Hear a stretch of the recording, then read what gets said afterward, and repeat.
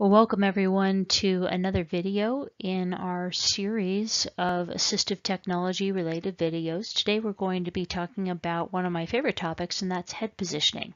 Specifically, we're going to talk about a little component that is available on many head supports on the market, and that is a suboccipital support. Let's take a look.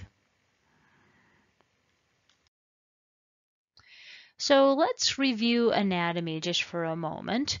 On our skull, we have many areas that we can bring a support to as a part of a head support system to help maintain the head in as neutral an alignment as possible. So we have the back of the head, and that's where most supports are, right at the occiput. Then inferiorly, we have the suboccipital shelf and the jaw underneath the skull. Anterior, we have the forehead, and then laterally we have the sides of the head and the sides of the jaw. You can see here in this picture where the occiput in relation to the suboccipital shelf is.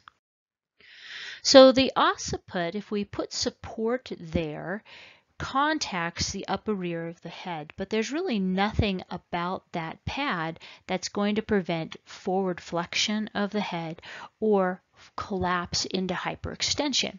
Whereas the suboccipital shelf, we can provide support in this area that can actually cup the, let me get my hand here, cup the base of the skull so that we have a support surface, and that can really be helpful in helping the client keep their head upright, but also it can reduce neck hyperextension.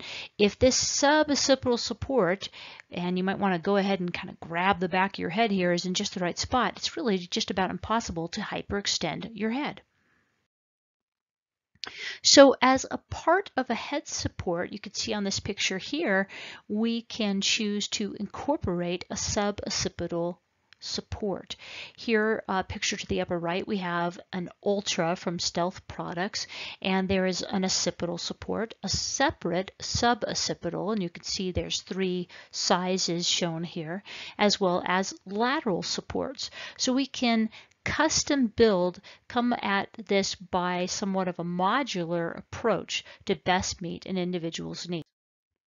Now, I always think it's helpful to look at a case study when we talk about things like this. So let me introduce you to my friend Hannah. Hannah, as you can see in this picture, is not positioned very well. Well, to be honest, she's actually positioned very well from her shoulders down. And that's always very important to examine. Is this person well positioned? Because if the pelvis and trunk aren't in a good position, neither will the head. But all that was good. Her head, however, is propped on her upper right chest. You can see she's already using oxygen. I'm sure this is not helping her breathing, her swallow, or her visual regard. I was seeing Hannah for access to a communication device. She certainly wasn't able to see that communication device mounted in front of her either. So I knew we needed to look at a different head support. Now the head support she has here is a fairly basic, well-padded, contoured head support. It wasn't adequate for her particular needs. Here she is in a different head support, and we have a separate occipital, lateral, and suboccipital support, and the suboccipital support is a very critical aspect of this solution.